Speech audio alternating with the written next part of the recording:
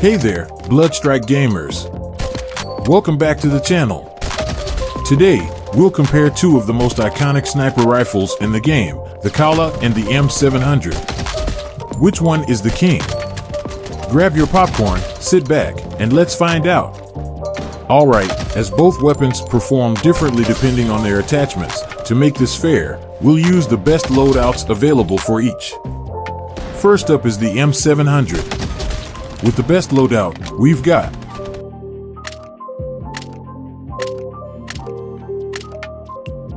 Now, let's take a look at the Kala.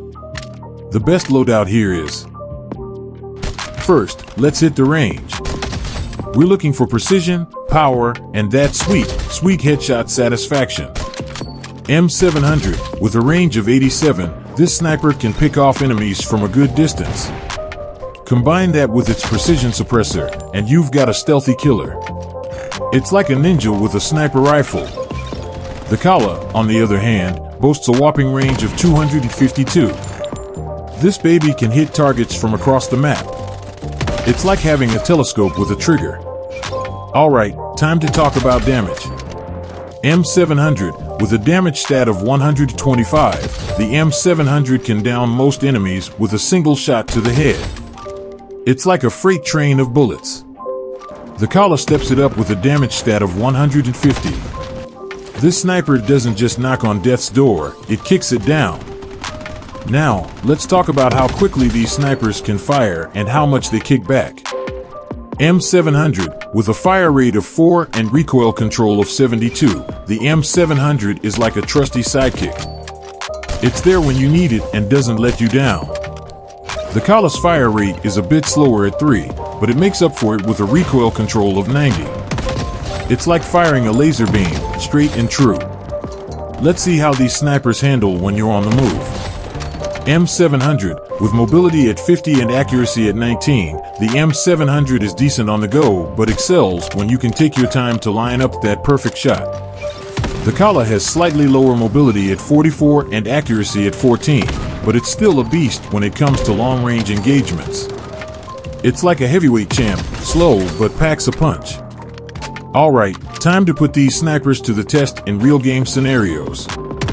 Let's see how they perform in different situations. Scenario 1, Stealth Missions. M700, perfect for stealth missions with its suppressor. You can take out enemies without alerting the whole map. Kala, not as stealthy, but if you're in a position where noise doesn't matter, it's a headshot machine. Scenario 2, Open Maps. M700, good, but might struggle with extreme long-range shots. Kala, this is where the Kala shines. You can hit enemies from miles away. Scenario 3, Close Quarters. M700, a quicker fire rate makes it better for close encounters. Kala, a slower fire rate might be a disadvantage, but if you hit, it's lights out. Remember, guys, the best sniper also depends on your playstyle and skill level. M700, great for players who like to move around and need a balanced sniper. Kala, ideal for players who prefer to stay back and pick off enemies from a distance. So, who's the winner?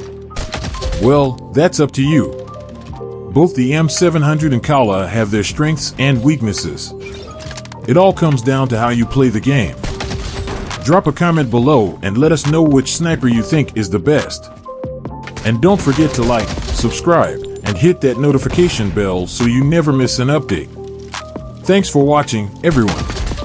Until next time, keep those crosshairs steady and your kill streaks high. Peace out.